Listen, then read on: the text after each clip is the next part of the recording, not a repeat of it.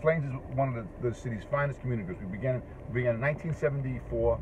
We back in the bad old days of racial segregation, all of that. We ended up getting an international reputation because we transformed our neighborhood of Brooklyn and created racial harmony where it didn't exist before. In the meantime, the program grown. We're absolutely loved in communities all over Brooklyn, especially in black communities. We've saved a lot of lives over the years.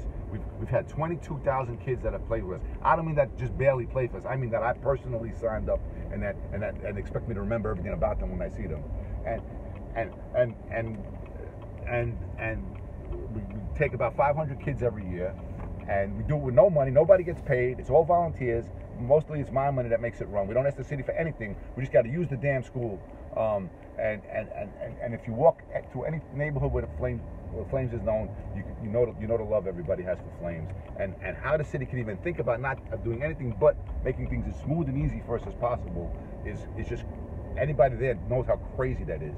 Flames is one of the best things the city has, and everybody knows that, and they should be helping us. They should just leave us be and let us do. I don't even ask for any help. Just leave us be.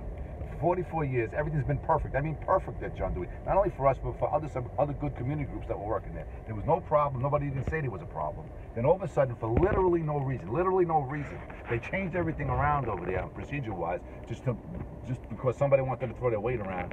And the next thing you know, groups are leaving the school because it's a possible situation. We can't run the program properly. I can't run a quality, safe program.